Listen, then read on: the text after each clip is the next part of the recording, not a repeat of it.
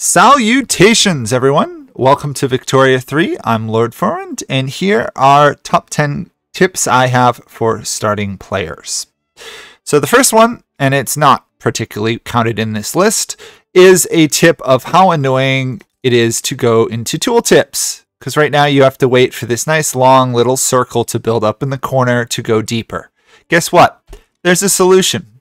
Go to settings, look up tooltip settings, and just to save yourself pain and suffering, you're probably going to want to change it to action lock. Assuming you've got a mouse with a center button, it makes navigating tooltips significantly easier. Otherwise, mouse tendency is pretty decent as is. It can still get messed up sometimes, but you'll thank me later when you start whizzing through tooltips rather than having to wait for ages to go by. Okay, tip 1, actually. That was tip 0. By the way, all these tips will be chaptered below, so you can simply skip to the one you would like. And there'll be more guides and more tips videos coming out later. So one of the first things I've noticed, and I've heard already people complain about it, is what's my free population in a state, right? Clearly, I've got 3.18 million living here in Flanders in Belgium, right? But how many of those aren't working or not making me any money? Well, you can hover over it and it will tell you, oh, you've got unemployed and peasants. What's the difference? Well, first off, an easier way of finding this statistic is to either look here where it says peasants and unemployed. I particularly find it better to look under the building tab where it actually gives you a number for the unemployed. The difference is unemployed are people who are not working at the moment, but are also not peasants. Now, if that doesn't help you, welcome to the slight confusion here. Peasants are people who are living on subsistence farming, basically. They're not in your factories, they're not at your farms, they're kind of living their own lives trying to stay alive. They are your surplus population that you can use. You want to get that peasant number down to as close to 0 as you can. Ideally, you hit 0, and you can do that by just constantly building new factories and resources. Now, peasants aren't particularly well educated, so they tend to take a long time to build up the higher level factories and stuff, but they fill out resource buildings really quickly. So if you have a large peasant population, or you've recently gotten a large migration, US or other colonies, be aware that when a migration comes in, you will have a massive initial surplus of unemployed people. Don't panic. Yes, some will migrate away, but most of them over time will convert into peasants and then can be converted back into normal workers or unemployed by building factories. Hopefully that helps you understand the 3 different really types of population: working, peasants, and then temporary unemployed. Okay, tip 2.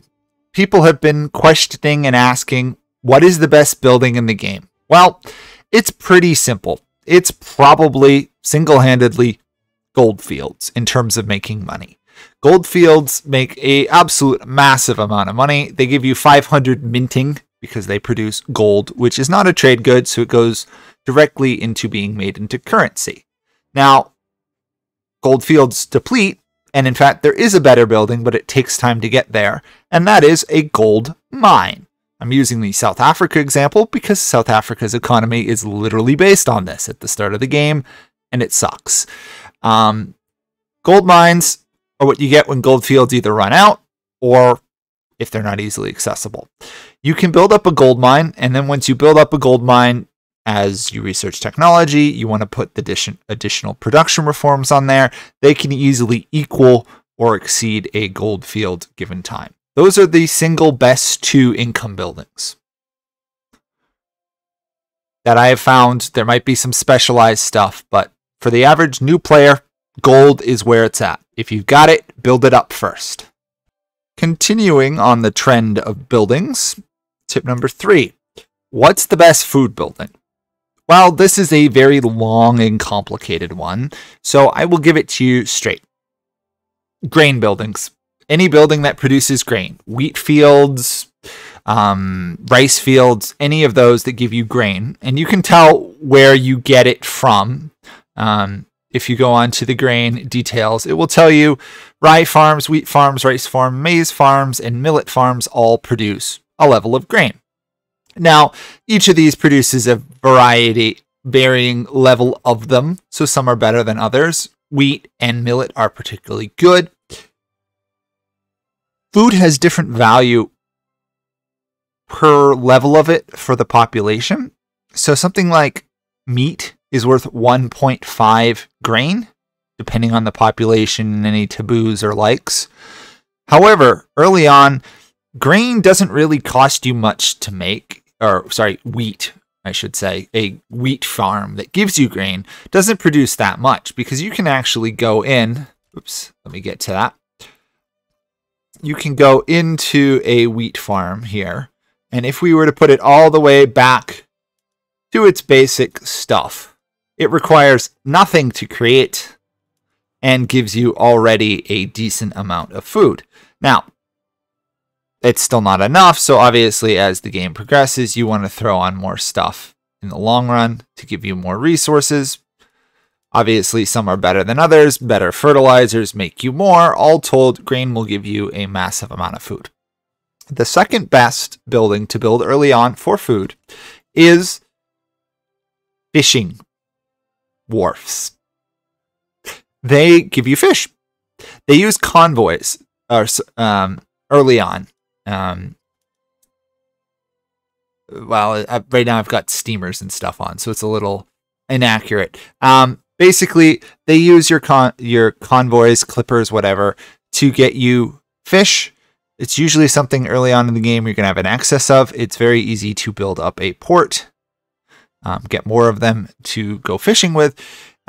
Fish is a decent resource, considering it doesn't cost anything really advanced to produce. You're going to be wanting to build it a lot, especially if you're a nation with a coastline. Yes, they're expensive. Wharfs and stuff, but overall their productivity is decent. You can obviously improve them so you get even more and you transport it better, but very quickly early on you'll max out steam trawlers. Later on, groceries are kind of where it's at. From what I can tell from the advanced stuff, they use a combination of resources though, so it's not something you're going to be building a lot of early on. There we are, food industries. They use a variety of goods. They produce a large amount of groceries. Groceries are considered very good for almost all pops. They are worth a lot of food to them. So anyway, early on, grain buildings, specifically wheat and millet, are the best. Later on, or if you don't have that, fish is good, and cattle is also pretty decent as well. Overall, grain is the best. It's the easiest. It supplies your basic needs. Obviously, your more advanced pops are going to want meat or even fruit. Wheat's cheap. It's easy. Doesn't require any education or specialized resources if you run it at a low level. Okay, tip 4. Tech, like most Paradox games, is king. Whoever has the highest tech tends to be winning the game. Not always. However, unlike somewhere like Stellaris or EU4, where having a single higher level of tech suddenly just puts you miles ahead, this is much more akin to the Imperator Rome form of a tech tree, where you have several different trees you can pursue and go down. However, and this is something very nice, technology spread means you will get all the techs to some degree by, I'd say, like 5 to 10 years after the first country gets them, assuming you've got a high level of literacy, and you can see the explanation up there in the tooltip. So what this means is you want to focus on the tech that helps you the most. Military techs are very powerful. If you're behind in military tech, you're going to get stomped in a war. Just be aware of that. They're very powerful. Society is more long-term investment. It's not necessarily something that gives you an immediate bonus, but if you want to have a good late game, you need to start researching society techs early so you can get the benefit of increased population, better education, which of course helps get all your other techs. Now, when I said tech isn't king, what I meant was let's get back to my actual country here. You can build universities, right? And in most games where you can build a tech building, it is really, really powerful and you want to build them everywhere. They're expensive in this game. They're very expensive. Only the richest and most powerful nations are going to be building a lot of them. If you're a minor nation, you want a couple of them, but by and large, the best thing you can do is get better education laws so you get better institution spread to your lands, and you'll keep up. You'll be about 5 to 10 years behind major nations, but hey, they're paying all the money to get the cutting edge tech. Now, a single university adds a level of qualifications, which allow you to educate your populace to work more educated jobs in factories, universities, your halls of government. They don't need that if they're farming on a farm. That is very useful because it allows your population to promote quickly and fill out jobs. So it is worth having these, especially major population centers. But you're going to build them partially for that, not just tech. It also gives you innovation. What do you use innovation for? Well, innovation is, of course, in your tech. It costs a certain amount of tech to progress. And your weekly innovations, you get a base value of 50. The universities here, as you can see, we had 4, we got 12. You would have to build quite a few of them, 13 or so, to equal your base level. If you can afford to do that, great. You're going to be progressing through tech really quickly. If you can't, don't panic. Worry, but don't panic. A single university is not game-changing early on, other than allowing your population to get more educated. Okay, the next one is, what if you're a small nation? What do you do? Well, a very good strategy in terms of the long game is, say you're playing a country like Luxembourg. For example, Luxembourg here has a very low population. I don't know what their exact starting population is because we're quite a ways into the game on this save.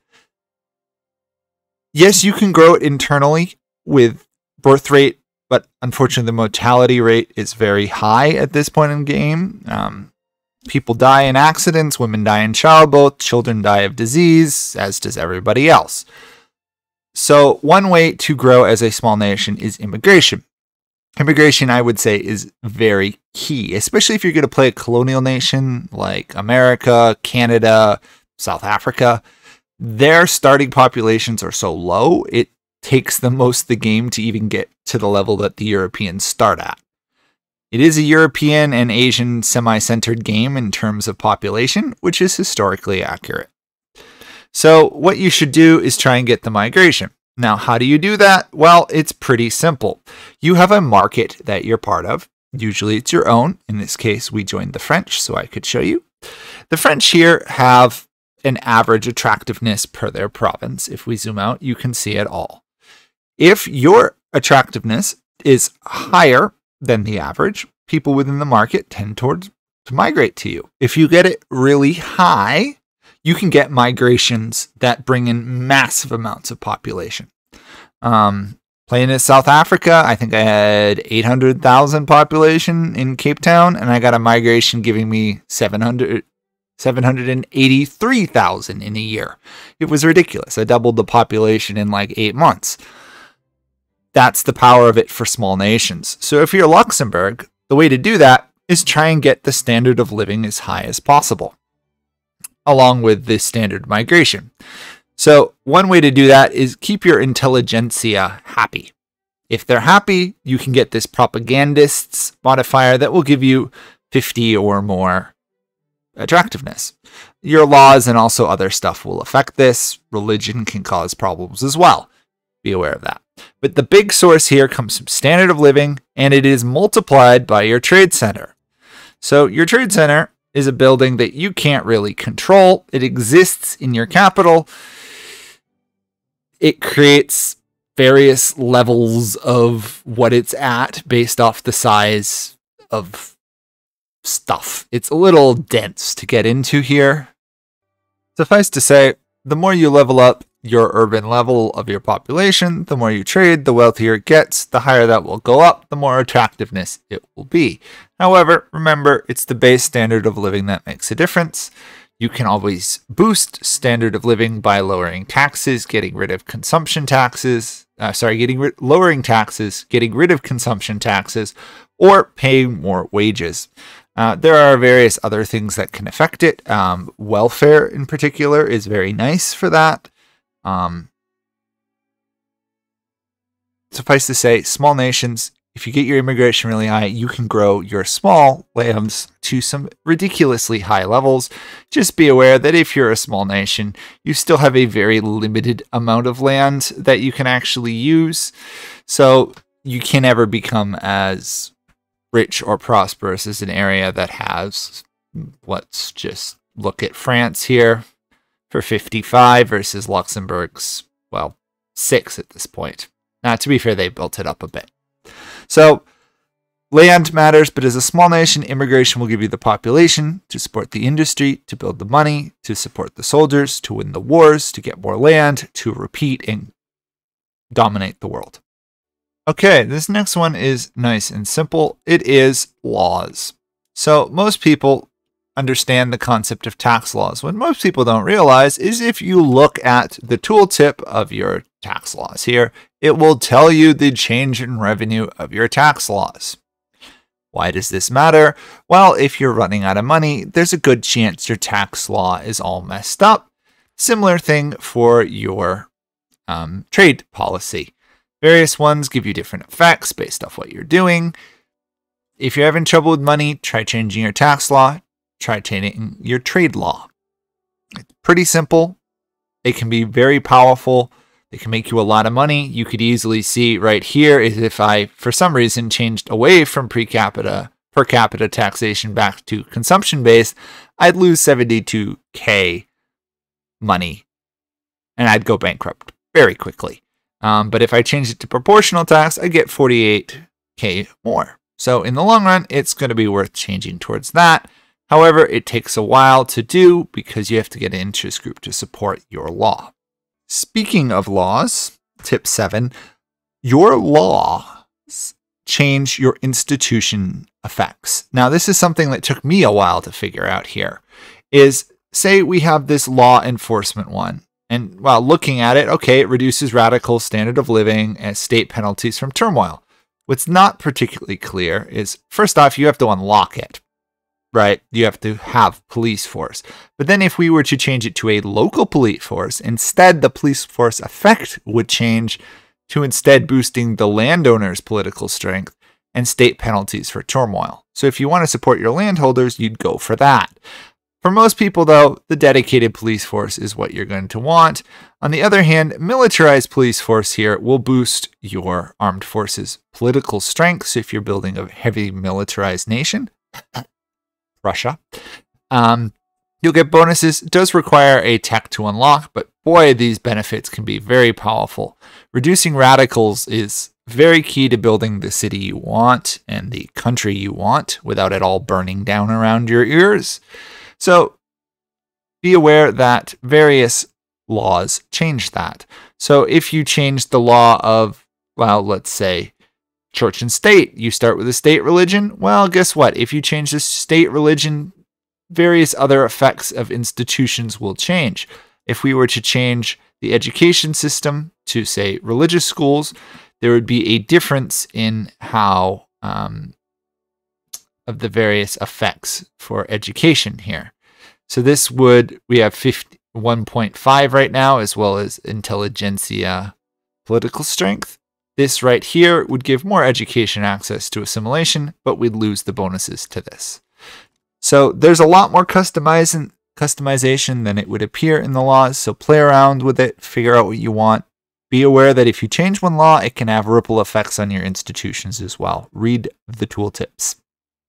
Okay, the next one is several people load into this game and they're going, hey, why can't I colonize? Well, in order to colonize, there are several steps. So let's hit those. First off, you need to have a colonial affair law. And there's two, colonial resettlement as well as colonial exploitation.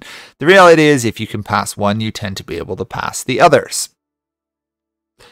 The reality is both of them grow your colonies at roughly the same effect. Colonial resettlement, on the other hand, attracts more migrants. So if you're a small nation attempting to grow your population, say South Africa, the United States, anyone who's got land to colonize, this can be very useful because it will get more people. On the other hand, if you're trying to make money from it, well, this will give you more throughput, which is basically money you make, production you make from the areas, as well as decreasing substance output and wages, so it'll allow you to make more money from your colonies abroad. Once you do that, and we're giving a quick tutorial one, you can then go down to an area, declare an interest, and you can declare interest on an area. Be aware, you have to have the ability to declare an interest, which might not be something that you have initially, depending on what your nation is. You declare an interest, then you can establish a colony. Wherever it's green, you can colonize. Be aware that early on, you're not going to really be able to colonize more than one colony at the beginning. Let's get out of this and I'll show you why. So when I start colonizing an area, right, first off, you're going to have malaria penalties, which is going to reduce the growth by like 90 until it's a state. And you research quinine and other texts that make it easier. Probably pronounced that wrong. But once you get it, you'll see down here, we generate colonial growth, and then it's split among your colonies. What this means is if you have multiple colonies, they're going to colonize slower. And since colonization is pretty bad initially, do one colony and spread that till you get the whole state. Then you can start another one. If you're a larger nation, obviously you could do 2, but the reality is doing 4 or more, even though you like, oh, I'm the first one in an area, you'll colonize for like 3,600 days till you expand your colony. Of course, once you colonize, your colony will then start to expand and will take over the various land in its region. It will even take over pretty much the natives or the unestablished state lands. Will not take over other colonial powers' lands. In fact, tension is quite a thing. I accidentally triggered a war with Netherlands over Dutch Belgium, which I was conquering as the Congo, Dutch Congo, as I was conquering it with Belgium. It pulled in Spain, Great Britain, Portugal, Italy, Russia, Prussia, and Austria over what probably was a tiny city with 50,000 people in it. So colonization can be tricky. Set up your colonial, basically, policy. Pick where you want to start. Pretty much do one colony until you get the needed tech. And various techs here will improve the level at which your institution can be at. And the higher the institution, the better you are at colonizing. The big one here is malaria prevention. This will remove severe malaria penalties, which is amazingly good. And don't forget that your institution up here, you want to get this as high as possible for colonial growth generation because it affects the amount generated by your population in incorporated states. More population, you generate more. Less population, it's harder. So if you're, say, someone like Belgium, it can take you quite a while to colonize, but you're going to be faster than if somehow Luxembourg colonized. But someone like Russia is going to be able to out-colonize us all with ease. Okay, next tip, 9. We're almost done. You're going to want to change your production methods in your buildings a lot. And yes, you can go down to an individual building in an individual state and change it, or you can just go to the building tab here and it will sum up all your buildings. It'll put a very nice little exclamation mark here when you've got something you can upgrade. Now, if you played the tutorial, and I do recommend you do, you will know that sometimes you don't necessarily want to upgrade your production methods because it can cause problems with goods. Well, it tells you what the substitution costs will be down here. The reality is if it massively increases your production levels, you kind of want to do it. The reality is that's pretty much why you'd want to take the upgrades. So like here we got clothes, 800. If we upgrade to electronic sewing machines, produce more. It also decreased the amount of laborers.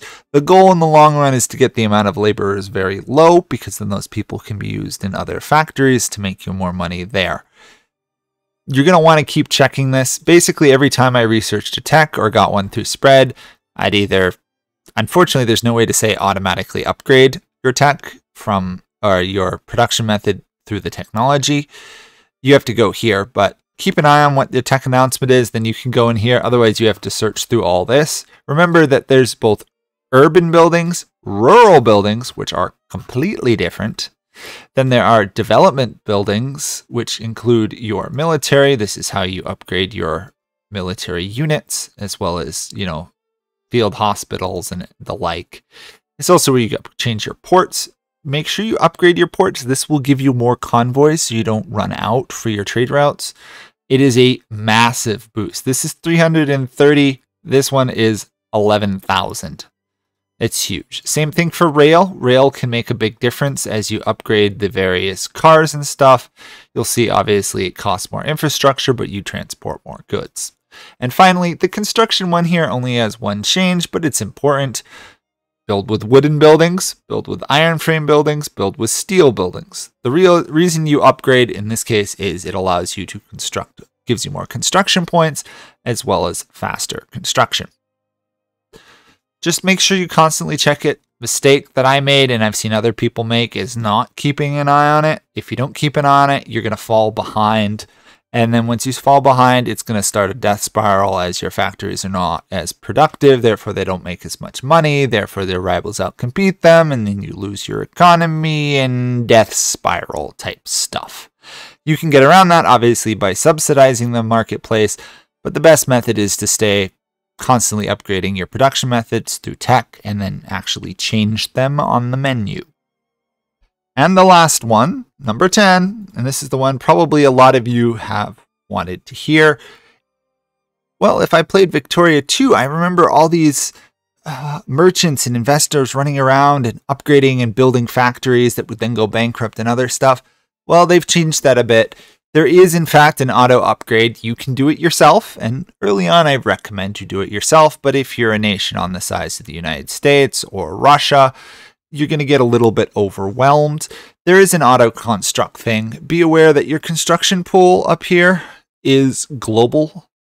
The amount you produce and can build of buildings is a global modifier, not a local one.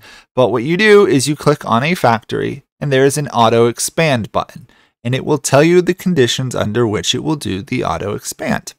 The biggest one is that the cash reserves of the mill itself, so it doesn't go broke or being destroyed,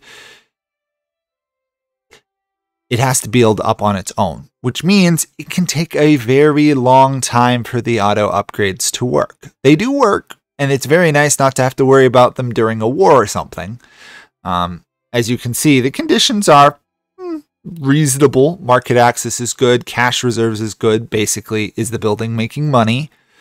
And am I not ordering any other things to be built? This is why the global construction pool kind of hurts. But if you say you're building a building and you know, wow, this is going to be a great building. It's an iron mine. I need iron. There's plenty of workers. Don't wait for the auto expand. Do it yourself. Just build it, upgrade.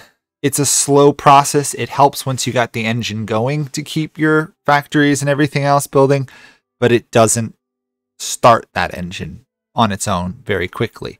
Be aware that you have to go through and do it a lot on every single building. I haven't found a way to automate it. If there is, I'd love to know. Be aware not every building can be automated on upgrading stuff that don't produce anything that makes the money, like universities, like government buildings. You do have to upgrade those manually, which is fine because you tend to centralize them anyway. There you go. Hopefully this has been a very helpful guide to you. I'm going to do other ones. I'll actually probably do like an economy guide in a day or so, along with the military, political, etc., etc., etc. This is just tips for you as you're starting out. Hopefully you enjoyed it. If you did, give it a like, leave a comment, mention your own tips, and I will subscribe, of course, if you haven't done so. And I'll see you guys in another guide, Let's Play, or live stream. Bye for now.